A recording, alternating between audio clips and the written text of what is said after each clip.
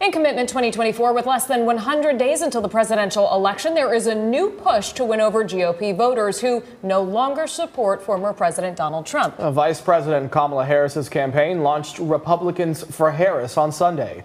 West 2's Christina Watkins live in studio. Christina, you talked to one of the co-chairs leading the movement here in Florida. I did. His name is Rich Loges. He told me he voted for former President Donald Trump in 2016 and in 2020, but this time he's going in a very different direction, investing his energy and his support to make sure Vice President Kamala Harris ends up in the White House. If you saw Rich Loges in 2016 or 2020, you'd likely find him at MAGA rallies, wearing MAGA gear and supporting all things Donald Trump. Coming into MAGA, I saw the opportunity to be a part of a historic movement that, in fact, would change the ways of Washington. After voting twice for the former president, Loges says he's switching sides this election and plans to vote for Vice President Kamala Harris. Why? Mr. Trump has pitted complete strangers against each other.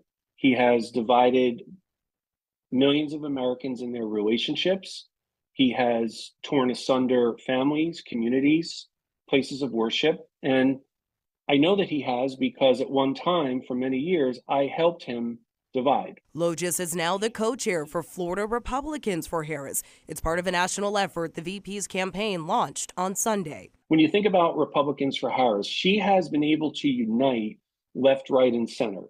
And this is a moment in our history where unlikely but necessary alliances are required. Loges admitted it could be hard to win Florida because there are nearly 1 million more registered Republicans compared to Democrats in the state.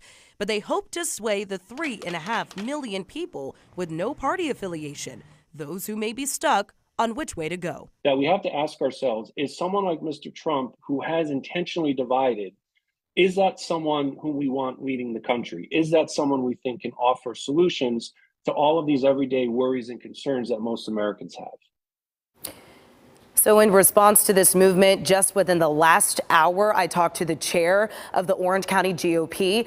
All in response to this Republicans for Harris movement, Erin Huntley told me there's so much more enthusiasm for the party, and she believes it'll come down to data and policies.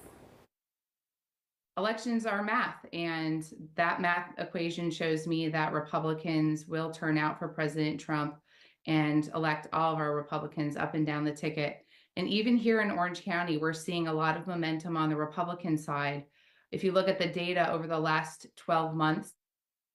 Huntley says the GOP is actually celebrating in Orange County because they registered more than 9,500 new Republicans within that window within the last 12 months. And she expects that trend to continue across the states. Jesse and Michelle, back to you.